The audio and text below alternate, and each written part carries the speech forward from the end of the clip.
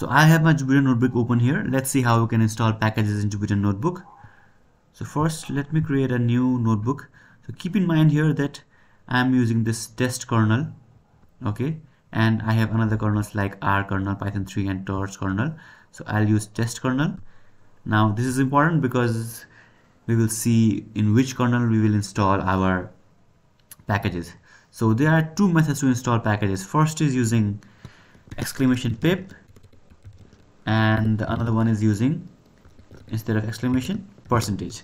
And what is the difference? It's all about the kernels, right? So first, if I install !pip install TensorFlow, as an example, we are installing TensorFlow, right? So if I do this with exclamation in front of this, now this will also install this package. Now let me try to run this. Now this is running, as you can see, with the blue denotation here. So I'll let this finish and then I'll show you what happens. Okay, so now this is finished processing and it is saying we already have TensorFlow installed, and if it was not installed, it will be installed now.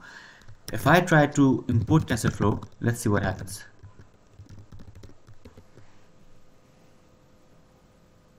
Now it is saying no module named TensorFlow, but we just installed TensorFlow. Why is this happening?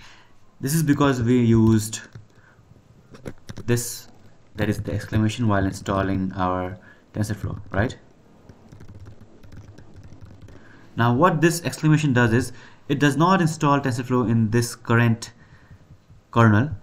It will install TensorFlow in the global or the source Python, that is the first kernel that was being shown, that is our Python 3 kernel. Now this is the base kernel, or this is the base Python version.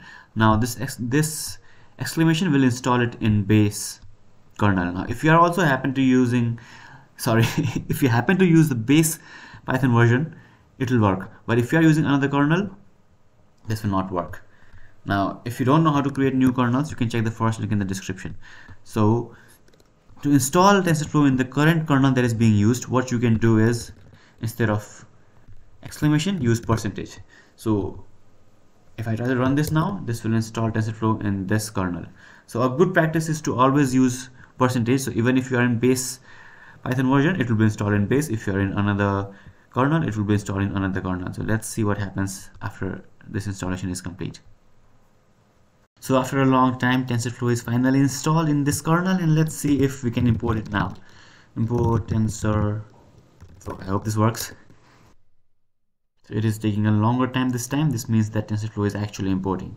So as you can see here, there is no error. This means that TensorFlow is installed. So these were the two methods of how you can install packages in TensorFlow. If you have any questions, let me know in the comments below.